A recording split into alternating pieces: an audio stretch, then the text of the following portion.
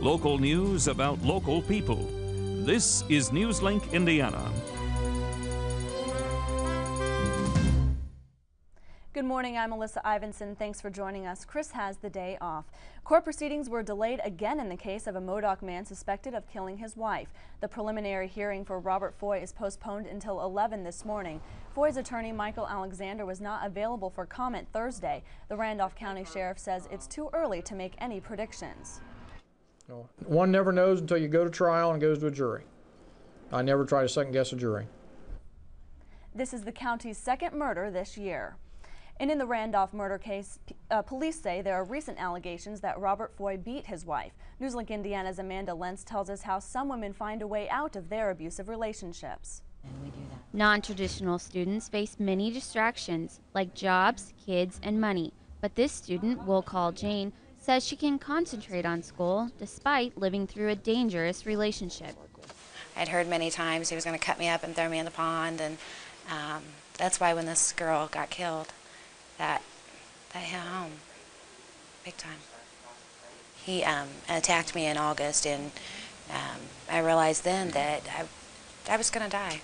The 30-year-old says she was abused by her husband for 6.5 years until one day that was it. That hope has to be gone, and that hope was gone a long time ago. It was just a matter of getting the courage. Tess Hines, a counselor at A Better Way, an agency that helps abused women, says that there are many reasons women stay in abusive relationships.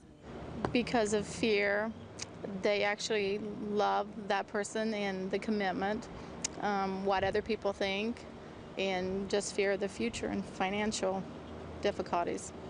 And in most cases, the decision to leave isn't made until the abuser threatens the victim's children. In this case, the victim wanted to make sure she'd still be alive for her kids. In Muncie, Amanda Lentz, Newslink, Indiana. If you are in an abusive relationship and need help, call A Better Way at 765-747-9107. Now here's Jennifer Cook with a look at today's forecast. Jennifer. Thanks, Alyssa. This morning we're seeing our temperature at 62. We're beginning to see showers and thunderstorms develop out to our west. As they move into our region into the early afternoon, we're going to see them clear out, and then we're going to see this cold front begin to drop southeast, bringing us clouds and thunders and showers for tomorrow. So later today, we're going to see a high of 74. Alyssa? Thanks, Jennifer. And that's Newslink Indiana. Join us at 6:27 tonight for more news and get local news about local people 24 hours a day at newslinkindiana.com.